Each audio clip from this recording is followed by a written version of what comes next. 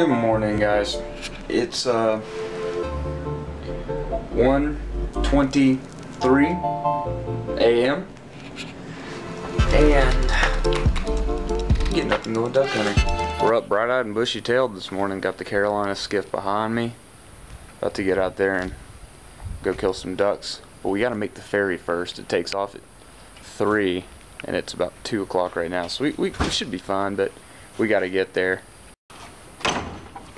Ready, big boy? So we had a little bit of trailer problems earlier when we were turning out of the neighborhood. The hitch, or the trailer jumped off the hitch, so we had to fix that. So that kind of put us a little bit behind schedule. And now we got Hunter over here. He is helping some people whose battery died. We're giving them a jump right now, so hopefully we get a better spot on the ferry for when we do finally board. Oh, sweet music in my ears. It started, so we're gonna go. All right, Hunter just schooled me. What did you say? All right. Always have a jumper box with you, no matter what. Number one, that's crucial because we just got first spot on the ferry that we thought we had missed. Look at that line, bro. Yeah, it's crazy. I cannot believe that just happened. So we're probably gonna be the first people out here. Feels pretty good.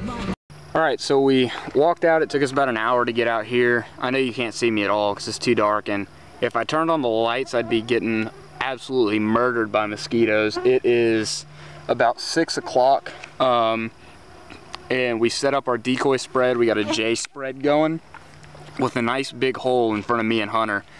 I'll get some footage of that when it's light enough outside, but we're expecting big things.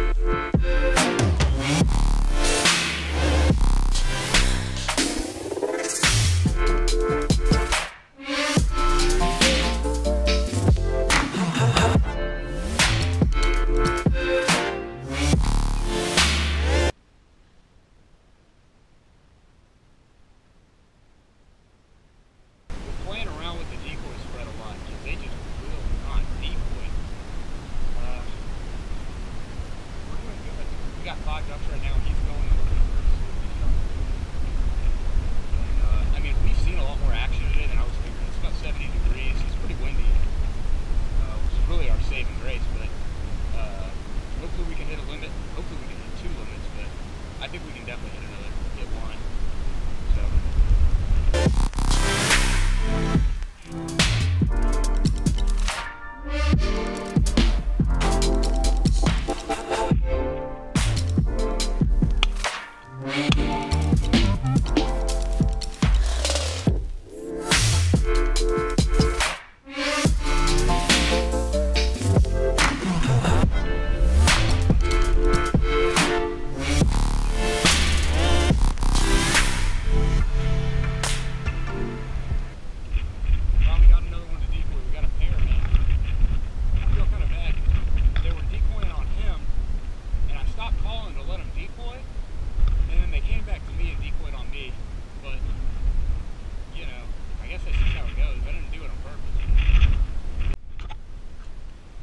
Pretty good out here. We're now at a limit +1. We finally figured out the decoy situation. I think we just had them in too tight and they were too close together. We moved them out, we spread them out. We kind of changed it to more of a V shape versus a J shape. And we're finally starting to get some ducks to decoy, so expecting big things.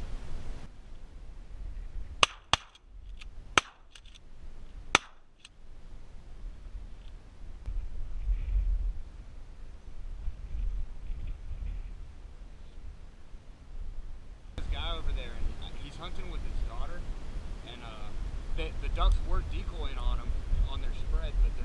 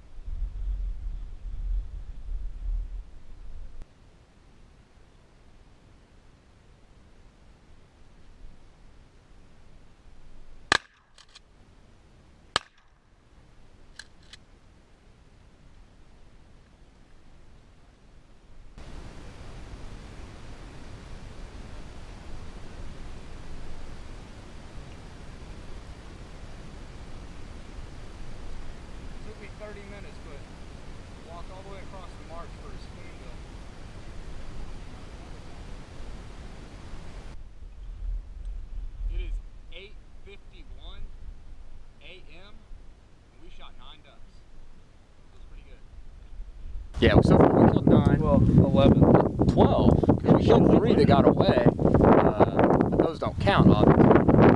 We still got 3 more to hit on. Good day.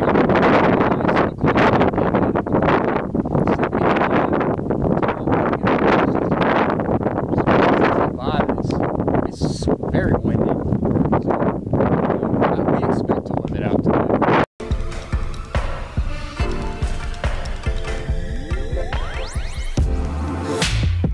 So we had a good day. We got a limit and a half to spend some quality time with my bro, and got to watch him clean his boat. Yeah. So we're done with the duck hunt. We shot a limit and a half. We shot 12 or 13. We found 9 of them. So I mean, I guess we technically did not shoot 2 limits, but we shot a limit and a half, which is pretty good, considering it was 75 degrees and at the start of the day there was less than 5-mile-an-hour winds. By the end of the day it was like probably 65 degrees and probably about 25-mile-an-hour winds, and things really picked up, and we made a lot of changes to our decoys, and we just kind of treated this whole thing. We went to a new spot that my buddy told us about, and we really used this trip as a learning experience, trying to figure out what kind of things to change and how to get birds to decoy that were not previously decoying. At first, you know, we weren't getting anything. We couldn't get anything to fly in on our decoys, and by the end of it, we made a couple of changes to the shape and just the overall density of the decoy spread. And we ended up finding something that works, and that's really cool to me. I thought that was it's a really awesome learning experience. But yeah, I think I'm gonna be going hunting 2 times next week at least, maybe 3. So you're gonna be expecting footage from 3 hunts. I just wanted to say thanks for watching.